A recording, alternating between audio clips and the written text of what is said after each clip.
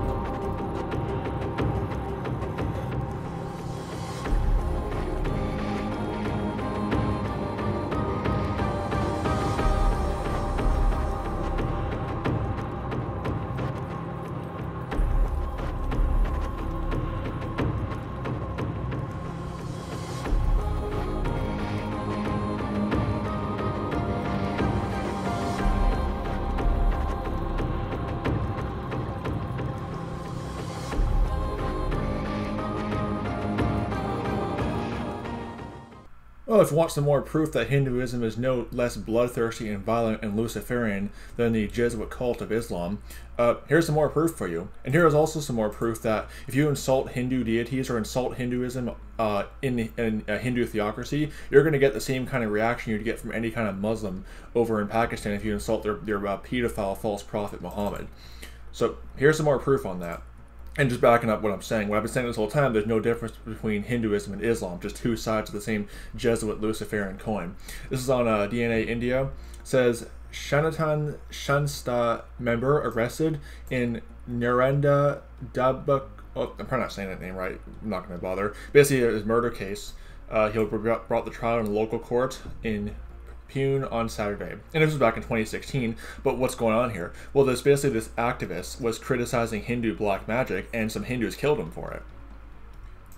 Yeah, no different than Islam if you criticize their false prophet Muhammad. Check this out. This is in the article. It says, Dr. Virendra Twade, the member of a Shanatan Shansta and Hindu, I'm not even good at pronouncing a lot of this stuff, I'm not going to bother.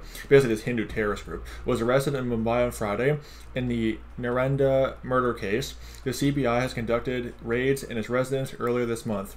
He's a former ENT surgeon at JJ Hospital and has been in the CBI's lookout and was questioned for over an hour at the Panvel farmhouse in December 2015. He has been a Shansta Sadiq for more than 15 years. I have no idea what that even is. Dr. Narendra Dolbekar is a staunch rationalist and anti-superstition activist. He was shot dead by unidentified assailants while on a morning walk in Pune on August 20th, 2013. There was no breakthrough for close to 3 years since the murder through members of the Shanatan, how do you say it? Sanatan Sans. We're not going to bother. We're being questioned on the case. He headed to the Maharashtra. Why do I even bother? Basically, he was pursued and enacted the Anti-Superstition and Eradication of Black Magic Bill. The bill was opposed by some political parties for being anti-Hindu. However, 4 days after his murder, the government brought it into force through the ordinance, and the bill was passed by legislature in December 2013. Basically, the bottom line is that he was killed for criticizing Hindu black magic by Hindus. He was essentially killed for insulting Hinduism. Because again, if you insult Hinduism under a Hindu theocracy, you get the same kind of reaction you get from any Muslim over in Pakistan for insulting their blasphemous false prophet Muhammad or their Arabian moon idol Allah, or his 3 daughters too, by the way. Because Allah does actually have 3 daughters. But just keeps proving what I'm saying, that Hinduism is no different than Islam, no less terroristic and bloodthirsty and violent.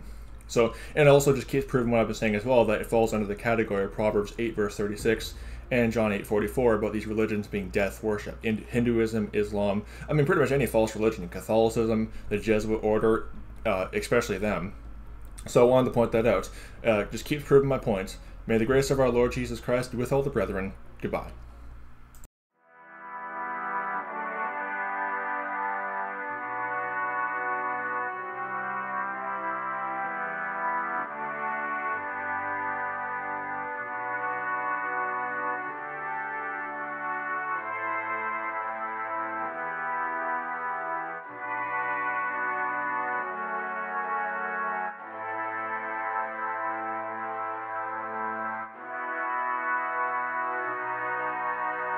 You